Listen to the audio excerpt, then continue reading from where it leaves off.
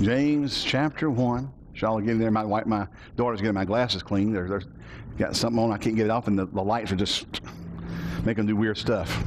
Hallelujah. You know, God's good. Everybody say God is good. Remember when Jesus was out one day, somebody came in and said, "Good master." And Jesus stopped and said, "Why callest thou me good? There is none good save God alone, or except God alone." And of course, his rhetorical question was basically this: are you calling me God? Do you recognize who I am by calling me good? God is good. Everybody say, God is good. How often is God good? All the time. But God told me I couldn't run around and fornicate. God's good because sin will kill you. Hello? God doesn't tell you not to do certain things because He doesn't want you to have fun. He tells you not to do certain things because they'll kill you. Hello? Y'all hear you going home? Living in sin hurts. It destroys. It brings destruction. God didn't tell you. God doesn't restrict you living by your flesh because He hates you. He restricts your living by your flesh because you shoot up and do drugs, it'll kill you. You drop acid and you'll be a lunatic the rest of your life. Hello? You'll have flashbacks. You'll be rocking around one day and you think you're a bird flying out a window. Some of y'all remember all of a sudden, what was it, Art Linkletter's daughter jumped out a window, and different people have taken acid and stuff, just did crazy stuff. Well, God didn't want you not dropping acid because He didn't want you to have a psychedelic, what is it, heffalumps and woozles or whatever from... Huh? Heffalumps and woozles. How many ever saw Dumbo? Remember the scene where the guy dropped acid before he painted the pictures? The heffalumps and the woozles, that guy had to be on an acid trip when they did that whole stretch of that movie. It was the weirdest thing I've ever seen in a cartoon movie, and it was all psychedelic. It was like somebody's on an acid trip, you know? Well, see, God doesn't restrict us from doing things because He doesn't want us to have fun. God restricts us from things that will kill us or destroy us or bring destruction. That's good. That's goodness. You know, if I go out here on the interstate because the bridge is out and I do everything I can to stop your car from running into the river and killing you, and you go, you impeded my progress. No, I'm trying to save your life. Amen. Hallelujah. James chapter 1 verse 16 says, do not err. Everybody say, do not err. My beloved brethren. Well, who's He talking to? Church. When He calls you beloved brethren, He ain't talking to sinners. You know? Who are the epistles written to? Church. Watch when people come on and say, that's not for the church. What do you mean it's not for the church? It's in there. Hallelujah. Every good and every perfect gift is from above and cometh down from the Father of lights, with whom there is no variableness, neither shadow of turning. Of His own will He begat us with the word of truth, that we should be the first fruits of His creatures. Now, let's stop here for a second. Every good and every perfect gift cometh down from the Father above, with whom there is no variableness. Do not mistake the goodness of God with the fact that He is not also a God of justice. God loves you. But God also has requirements in His Word. I love people who come along and say, we don't have to do anything the law says. Well, I would just go get, I believe, Ephesians or Galatians chapter 6, verse 1, and tear it out of your Bible. Hello? Just rip it out. Why should I take it and rip it out of my Bible? It's Ephesians. Hallelujah. It says, children, obey your parents in the Lord, for this is right. Honor thy father and mother, which is the first commandment we promise. God don't give commandments. Well, He did right there. Well, Paul didn't believe in them. Paul's the one that wrote that. God is good. God loves you so much. But, you know, God, in His goodness, He has parameters. I love my children. You know, you got about 40 years ago, back in the 60s, this, I don't know if he was well-meaning or just well-deceived, pediatrician wrote a book. It became the parenting handbook for a whole generation. Okay? And it was written by a guy named Dr. Spock. I'm not talking about the pointy-eared guy from Star Trek. All right? And he wrote a book on all kinds of things like don't spank your children, you teach them to hit. Don't restrict your children because you inhibit their creativity. Well, I'm going to tell you something. If my kids keep trying to reach up and grab a hot stove with their hand, I'm going to do something to stop them. I'm going to do everything in my power to stop them, and then I'm going to whack, or You know, I'm from the South, okay? Just don't take my term. They're old enough, you can't get me for child abuse. They're adults now. Hallelujah. I'm going to pop that hand, or I'm going to pop their backside. I'm going to reinforce to them that putting their hand up there is going to cause them a problem. Why? Not because I'm mean and hateful and just looking for an opportunity to beat them. I'm trying to save them from putting the hand up there and leaving the rest of their skin on the stove where it got cooked off. I love them. I care for them. God is good even when He says, no, you can't do that. But you got people running around saying, I'm living with my girlfriend and boyfriend. It's okay because we're under grace. No, it's not okay. Now, if you're doing that, just look right straight ahead, keep a smile on your face, and nobody will know I'm preaching to you. Except you and Jesus. All right? Why? Because sin is destructive. So understand, we talk about the goodness of God, that God is a good God. There is things in His goodness that says no. You don't shoot up. You don't smoke. Why don't you smoke? Because they'll give you cancer. Hello? Women, dear Lord, don't smoke. Do you know what you're going to look like at 50?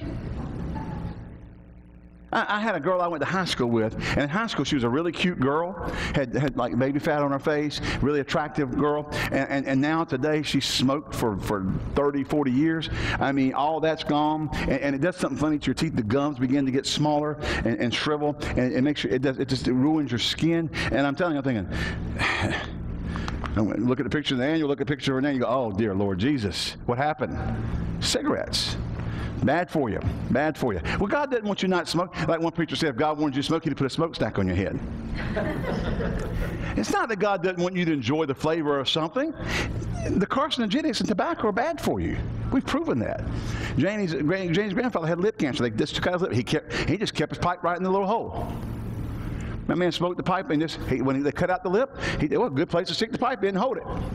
It just slid in with the mouth closed. You know, people get tongue cancer, all that kind of stuff. You know, it's not that God doesn't want you to have fun. God believes in fun. Amen? Hallelujah. Now, so let's say this. So every good and perfect gift comes down from above. Now, let me also say this. Satan is always offering substitutes for what God wants to bless you with. God wants you to have fun. Everybody say God wants you to have fun. Amen? Now, you know, anybody here under 13? All right. God does not put restrictions on sex because He doesn't want you to have sex. He's the one that created it. Amen. Y'all hear you went home. But He also created within the parameters of the marital relationship as an expression of love and for procreation. Now that throws out the homosexual. There is no procreation in homosexuality. That went over big. I saw some pastor the other day. He's a local pastor in the state of North Carolina that I know from somebody else. He's for repealing Amendment 1 in North Carolina. Why? You know, God doesn't want people not having. You know, there's all kinds of problems with having sex outside of marriage. When Magic Johnson found out he had HIV, you know how many women they said he had slept with? 20,000. You can't even keep a diary like that. Hello? Now, they put it on television because every woman that ever slept with him had to go get checked. Are you here? Well, if you live, listen to me now, if you live holy and pure until your wedding night and you're married and you only have relations with your spouse your whole life, you don't have to worry about being one of Magic's tragedies. That's why God says no. It's not that He doesn't want you to have fun. He wants you to have fun in the right way. Amen. Hallelujah. Now my son, I love my son. My son has done some of the dumbest things in life. I don't mind him having fun, but I don't want him rollerblading down the slide at the playground with no wrist guards on and break his arm, which he did. We didn't tell him don't go anywhere without your wrist guards on because we didn't want him to have fun. We didn't tell him don't go anywhere without your wrist guards on because on rollerblades you can fall down and break a wrist, which he did. Because he slipped off without us looking. Beware your sins will find you out. All right. He came home and said, I think I broke my arm. I grabbed. Oh, no, you didn't. He just fell down the floor and collapsed. Oh, I guess he did. Hallelujah. All right. So let's kind of move along here and just understand that in preaching, and we talk about God, and then God says don't do this, or God says you can't do that, or God says this. That is still part of His goodness. God's restrictions on your flesh is still an aspect of His goodness, because He doesn't want you to be hurt or injured. Remember back in the Garden of Eden when Adam and Eve were in the garden? And God, Satan comes to Eve and says, hath God said, Satan always questions God's word. Hath God said, thou shalt not eat of the fruit of the tree? And she says, He's told us not to eat it, or He told us not to eat it or even touch it. See, she got mixed up. God never said to eat it. Don't touch it. They were to dress the garden. They were to keep the garden. He told them, don't eat of the tree of the knowledge of good and evil. Now, let me put something here. There's one reason. There's two reasons for this. One is, the lesson was that the knowledge of good and evil is not good. It's not good. It's not good to know the ways of sin. Oh, I can minister more effectively if I was a prostitute. Hogwash. Oh, I was a prostitute. That means I'm called to minister to prostitutes. No, it doesn't. You might be called to minister to the straightest people you'll ever meet on the planet. Amen. Some people think because, I speak 5 languages, I'm called to certain areas of the country. Paul was the most qualified person on the planet to minister to the Jews, and God sent him to the Gentiles. Peter was most qualified to minister to the Gentiles, and God sent him to the Jews. Peter didn't have a bit of eloquence. I mean, being able to go argue the law with all the Pharisees and stuff was not Peter's forte. I mean, as a matter of fact, the night they came to get Jesus, he cut some guy's ear off. So you could use that for Gentiles. Hey, dude, I want to tell you what, when they came to get Jesus, I was there. I was for him. I cut some dude's ear off. He made me go get it and put it back on. But anyway, that's beside. God didn't use him that way. He used it for the Jews. Amen. Just because you were a prostitute doesn't mean you're called to go minister on the streets. Just because you were a drug addict doesn't mean you're called to go minister to drug addicts. You think you're qualified, and in the natural we always think that. No, you're qualified to minister where God calls you, and that's where you need to be. Amen. All right. So now let's say this. Number one, God is for you. Say, God is for me. Hallelujah. Deuteronomy 31:6 says, be strong and of a good courage, fear not, nor be afraid of them, for the Lord thy God, He is thee that goeth with thee. He will not fail thee, nor forsake thee. God's always with you, even when you mess up. I said, even when you mess up, God's for you, and God's there. I will not forsake thee. God's not going to leave the minute you sin. Well, I don't believe I can sin. Well, read your Bible. I said, read your Bible. John wrote to the church, these things write I unto you, that ye sin not. If any man sin, we have an advocate with the Father. James 5:16, or 12 through 16 talks about that if there's any sick among you, let him call for the elders of the church. The anointing of oil and the prayer of faith shall save the sick. And if he's committed sin, who? If any among you. If any among you. If any among you. Who's talking about? The church. If they sin, they'll be forgiven them. Amen. Jesus didn't forsake you because you sin. As a matter of fact, Hebrews tells us that there's a throne called the throne of grace that we can come with boldness to. Why? Because Jesus is our Redeemer. Jesus is our advocate. Jesus is the one who argues our case based on His blood, that we can come with a boldness to the presence of God, even in the midst of having committed sin, because He will not forsake us. He will extend mercy and grace towards us in the time of need. God is good. I said, God is good. God loves you. God's on your side. Amen. Now listen, we talked about at the beginning how that God has parameters and tells you not to do certain things. Now, I used to be a computer programmer back in the old days. My first job programming was on an old IBM 360 Mod 40. Now that, if you want to know what that is, just go look up a dinosaur in the dictionary and you'll see that machine sitting there. That's an old computer. All right, I'm telling you. I mean, when you're talking about CRTs, they didn't have computer data entry stations. You had to put all kinds of software and interfaces on it to trick the machine into thinking that it was reading cards when it was reading a screen. All right? The one I program don't actually have hexadecimal dials on the side. You could dial in your command lines one at a time. And hex and punch, hex and punch. You could program it that way. That was a dinosaur. That's a dinosaur. All right? I was going to make a point with that great big machine there. What was I going to say? Living right. Hallelujah. There was a great point. I had this great point with the computer. Huh? Nah, it wasn't going to be garbage in, garbage out. Just my first shot programming. Oh. I mean, these were the machines that you had to put all the coding in. You had to tell it backslash where the sector was, where the program was, and all that kind of stuff. All right?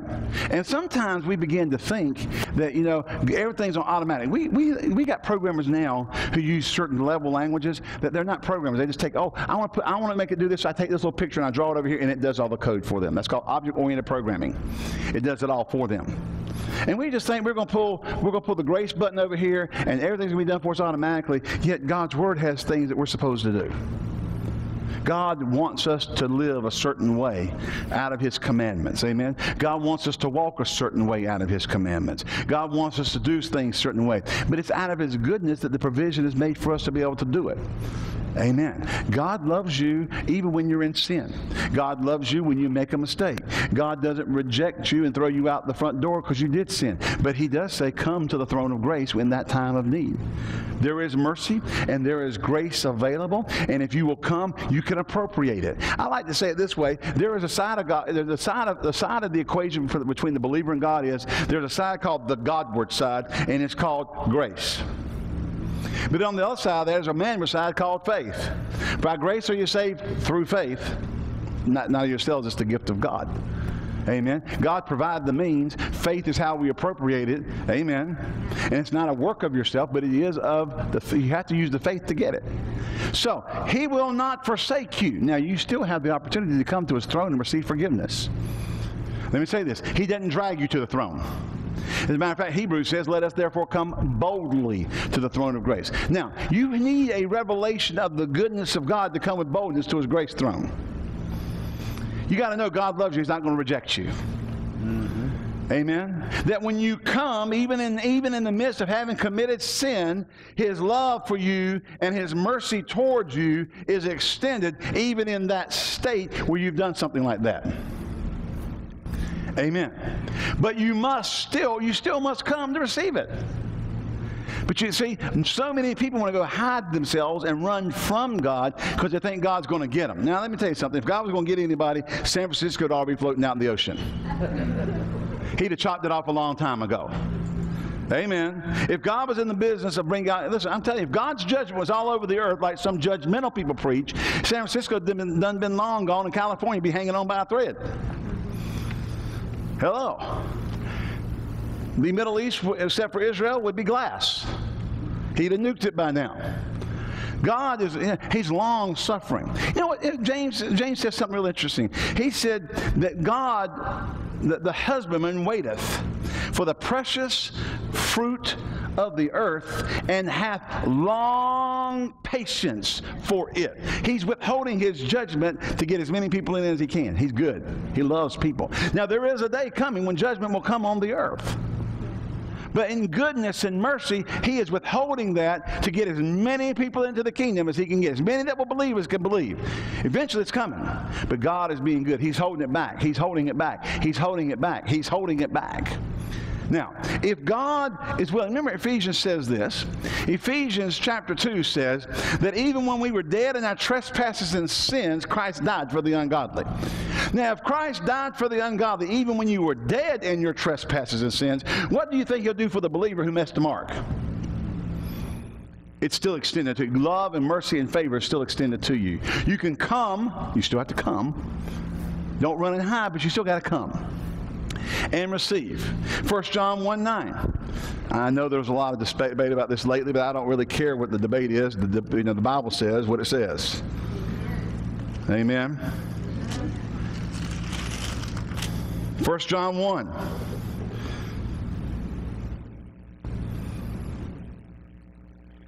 Let's just read first. We'll read the whole first chapter, all right? Put it in context.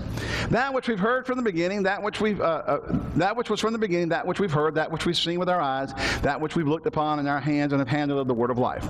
For this life was manifested, and we've seen him, and bear witness, and showed unto you that eternal life which was with the Father and manifested unto us. That which we have seen and heard declare we unto you, that ye also may have fellowship with us, and truly our fellowship is with the Father, and with his Son Jesus Christ. These things I write unto you, that your joy may be full. This then is the message that you've heard of him, and declare unto you that God is light, and in him there is no darkness at all. If we say we have fellowship with him and walk in darkness, we lie and do not the truth. But if we walk in the light, as he is in the light, we have fellowship with one another, and the blood of Jesus Christ his Son cleanses us from all sin. If we say we have no sin, we deceive ourselves, and the truth is not in us. If we confess our sins, he is faithful to forgive us of our sins and to cleanse us from all unrighteousness. If we say that we have not sinned, we make him a liar, and his word is not in us. My little children, these things I write unto you, that ye sin not. Now, chapter 2, stuck in there, it is not a new thought. It is a continuation of what he said, my little children. John is writing to the church. And he says, if we confess our sins. Well, now let's hold your place right here real quick, because this is the goodness of God, folks. See, some people think if you teach about or talk about sin, you're not talking about the goodness of God. Oh, my. When I talk about sin in the light of redemption, I'm talking about the goodness of God. Hallelujah. I said, hallelujah.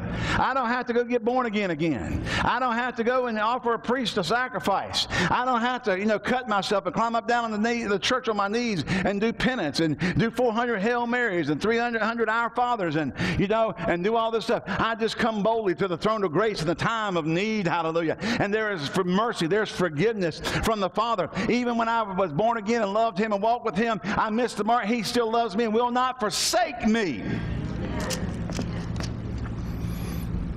Romans 10:8. But what saith it? The word is nigh thee, in thy mouth and in thy heart. That is the word of faith which we preach. That if thou shalt confess with thy mouth the Lord Jesus, and shalt believe in thine heart that God is raised from the dead, thou shalt be saved. For with the heart man believeth unto righteousness, and with the mouth confession is made unto salvation. Let me ask you something. Is there one word written here by Paul about confessing your sins? Is there? Is there a single reference to confessing your sins here? No. You confess Jesus as Lord. You believe in your heart God's raised. Well, the sinner can't confess all his sins. It's impossible. All you got to do is miss one and you're in trouble if you had to confess them all. And I'm sure you did something at 7 years old that you can't remember. I guarantee it. Hello? But James says if we confess our sins, he's faithful and just to forgive us of our sins. Oh, thank God. Who's he talking to? My little children. My little children. Why is that in the Bible? That is in the Bible because the believer has the potential to sin. Amen. What did John say? My little children, I think rightly saying unto you that ye sin not. And if any man sin, we have an advocate with the Father, Jesus Christ. It's God's desire. Everybody says God's desire that we don't sin. God doesn't want you to sin. But, oh, the goodness of God. He made a provision for the believer that if you do so, oh, how good is God? I said, how good is God? Oh, how the goodness and grace and mercy of God, that even when we sin, he's made a provision that if we will confess that sin, the righteous judge Jesus Christ will come before his throne and say, my blood purchased their redemption, hallelujah, and wash us clean. That is grace. Oh my, that is grace on steroids, folks. Because he didn't have to do that. He could have said, here's the deal. I'm sending Jesus, and I'm going to give you a shot, and if you confess him and live right and don't ever miss it again, you'll make heaven. But I'm telling you one thing, the first time you mess up, the first time you sin, don't come knocking on my door, you're going to hell. He could have done that. I said he could have done that. But thank God he didn't. Oh, ooh, glory. I said glory. He did not. Why? Because he said, I'll never leave you and I'll never forsake. Now listen, no, you can't go misinterpret that. I'll never leave you and I'll never forsake you. Hebrews makes it clear you can forsake him. Hebrews chapter 6. You'd be stupid. You'd be dumb on steroids if you did that. It can be done. But he's not going to leave you, and he's not going to forsake you. He's made provision. He strives with you. When you sin, if you listen, why are we talking about sin? I want you to get to understand this. God's dealings with you if and when, or if you sin, I'm not going to say you when you sin, but if you sin, God's dealings with you are out of his goodness. Because he loves you. And he wants to restore you. He wants to erase that out of your consciousness. Oh, thank God. I said, thank God. There is a cleansing that takes place in the confession of sin when you committed sin. Now, I ain't talking, you don't come to Pastor Ed, and we don't meet in some little booth, and I don't pull a curtain, and you don't come in and say, forgive me, Pastor, for I have sinned. And I say, when was your last confession, my child? And they say, on March 31st, 2008. Been that long? That'd probably be the response you get. I think on that first Zorro movie, when Zorro is pretending to be the priest, he says, when was your last confession? She said, last Saturday. He said, what could you have done in a week? You know, then he confessed again. Hallelujah. You know, but you don't come to Pastor Ed and can start confessing to me, well, I cussed this week at work, and I slapped the dog across the room, and I need forgiveness, and I say, okay, go paint the church 4 times. And come again clean, my child. Well, you'd have a gig going on. As a matter of fact, I got 4 houses I want you to paint this week. You go paint them, I get the money. It works. This confession, we can manipulate this confessions deal. No, we don't. Who do you confess them to? You go to the Father. You come to the throne of grace in that time of need. You confess before the Father that I missed the mark, I sinned, and Jesus stands up when you do that, and he says, I am his lawyer, I am his advocate, and he's come before you. He is in me. My blood has granted and guaranteed him forgiveness in this moment. And it says here, if we confess our sins, he is faithful. And, so not only is he faithful, he's faithful and just.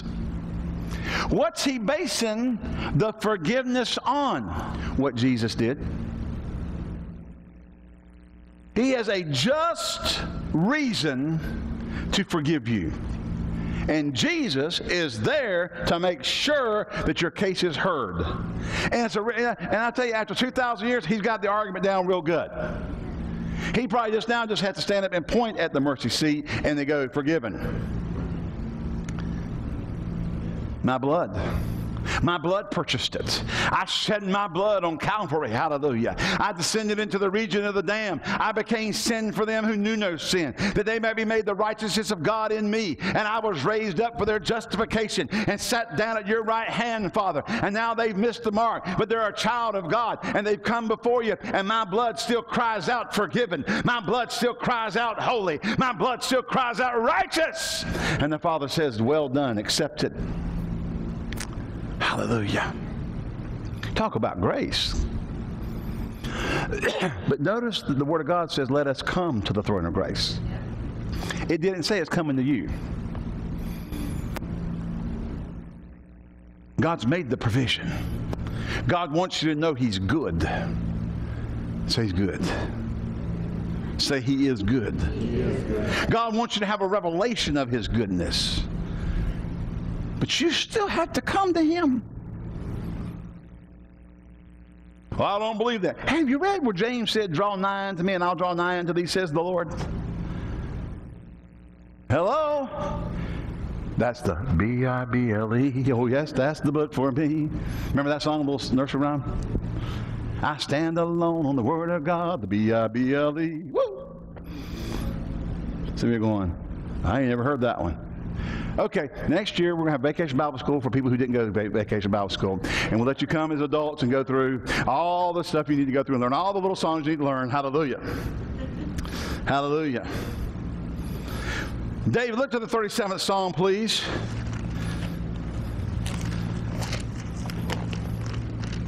I love this scripture.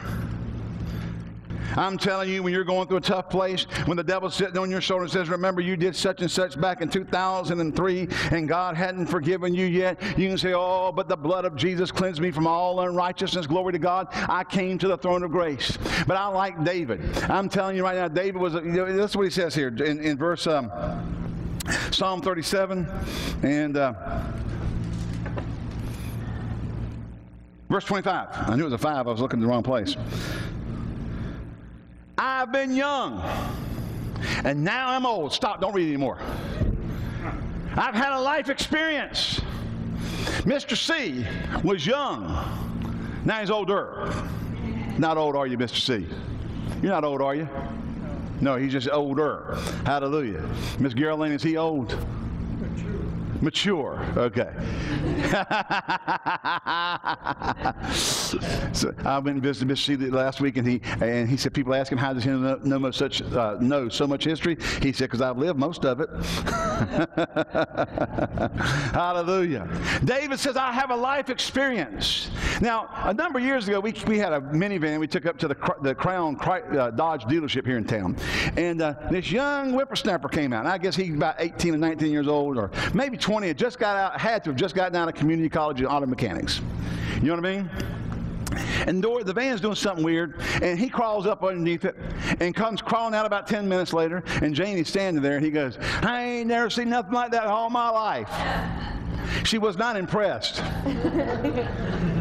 Now, if the old guy in the back came walking up and crawled under there, and he'd been doing this for 60 years, and come out and goes, I hadn't seen anything like this in all my life, then that would have been impressive. But when you're 20 and you've been working on cars 3 weeks and you haven't seen anything like that in all your life, okay, you just haven't lived long enough. You understand what I'm saying? I mean, you're not impressed when a young person says, I ain't never seen anything like that in my whole life. Then when Mr. C says, I've never seen anything like that in all my life, I'm interested. All right? David said, I was young, but now I'm old. I have a full life experience. Oh, praise God. Yet have I not seen the righteous forsaken, nor his seed begging bread. He is ever merciful and lendeth, and his seed is blessed. David says, I have a life experience that shows me, from being young to old, that God has never forsaken the righteous. God has never left his seed begging for bread. I can tell you, David said, I can tell you something from a life experience. You can count on God.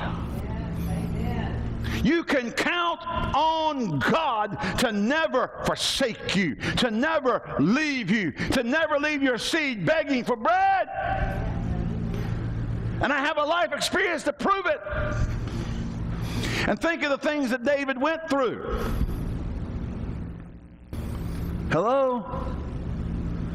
Think of all the stuff he went through. He was not the favorite of his brothers. He was the harp-playing sheep herder. I mean, can you imagine that when your dad won't even call you in for a shot at the kingdom? Think about it. He doesn't even bother calling David in for a trial run at it.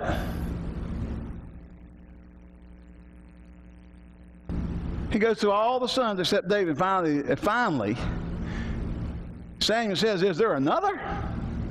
Because he knew that Jesse had a son, that God had called him. All the Lord told him is, you go to the house of Jesse, and you anoint his son to be king over Israel. And he gets there, and Jesse goes, oh, praise God, goes and starts dragging him out, oldest to the youngest, except David. He left him in the field. Finally, he actually got here. That's saying him.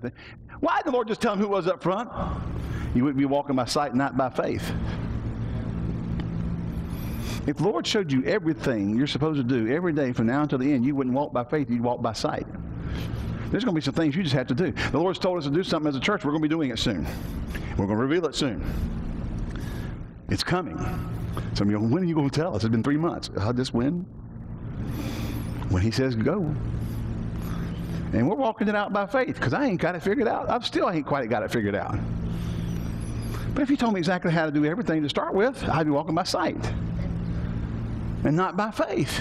So he sends Samuel over there and just says, go anoint one of his sons. So here's now it's trial and error. He comes, no, that's not him. That's not him. That's not him. That's not. Finally gets through and finally gets down to all of them except one, and they didn't know about the other one. You got any more kids? Well, yeah, we got the harp playing sheep herder out there. He's out there singing lullabies to the sheep. Lullaby and good night, little sheepies go to sleep. I mean, he just started playing his harp. Well, go get him, because we ain't going to eat until he shows up. They send somebody out there. Well, there's some prophet dude up there who wants to see you. He comes walking up. You know, I don't know if he's vetted the ukulele by now. He might be singing Tiptoe Through the Tulips.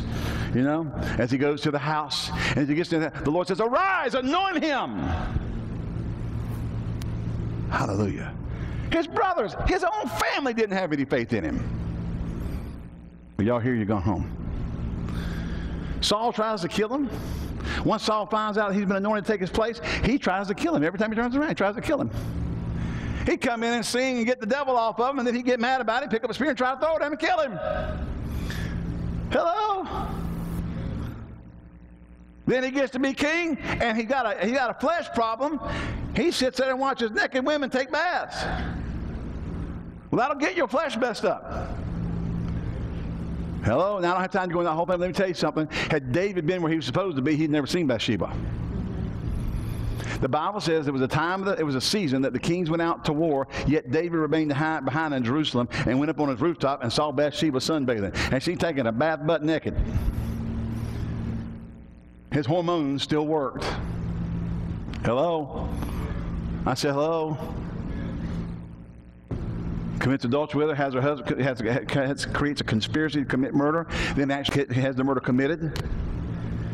Takes her as his wife, the child dies, all this stuff. I mean, he goes through a bunch of stuff.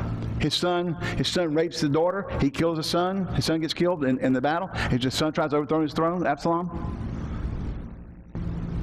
In the end of all these things, David says, I was young, and now I am old, and I've not seen the righteous forsaken, nor seed begging for bread. Oh, thank God. There is a mercy of God that is greater than your failures. And when you fail, there's a place to come to the Almighty, hallelujah, called the throne of grace. The throne of grace is not some stupid, flako, crazy thing where you can do whatever you want to do and get away with it. It is the place that you can come in the place of despair, in the place of missing the mark, in the place of rebelling against God, and you can come, and the mercies and forgiveness of God are available even in the state that you've come into, because He loves you and forgives you. Thank God.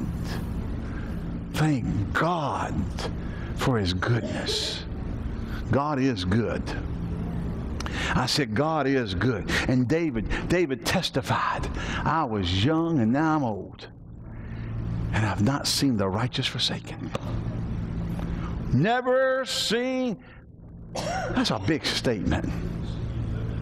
I've not seen the righteous forsaken, nor his seed begging for bread. Amen? Hallelujah. Glory to God. So, Isaiah 41:10 says, fear thou not, for I am with thee.